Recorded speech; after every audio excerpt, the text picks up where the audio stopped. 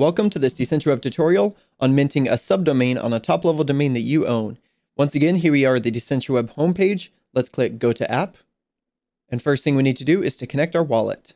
Click Connect Wallet, go to MetaMask. And once again, click Next and Connect. Now our wallet is connected. Let's go to My Account and go to My Domains. Here we can see all of our top-level and subdomains that we have. We're going to choose anything here for our .anything top-level domain. And up here, we're going to switch over to subdomains. We see we don't yet have any subdomains, but that will change soon. Let's click Add a new subdomain, and we can type in a label. So we can choose any name that we want to. Let's have it be absolutely. So we can have absolutely anything as our domain.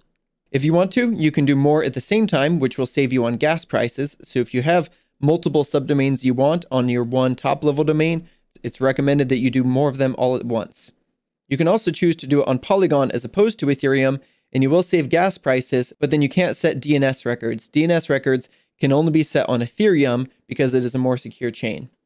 Let's click Commit to Register. We are just signing this signature request. And then here is the transaction that we will sign. Then we just wait for the transaction to go through on the Ethereum blockchain. And there we have it. We are done. If we click this little eyeball here, we can view it. And then we can do some other things with it, which we will see in future tutorials. I'm Josh Cross from Coin Academy. Thank you so much for watching, and we'll see you in the next one.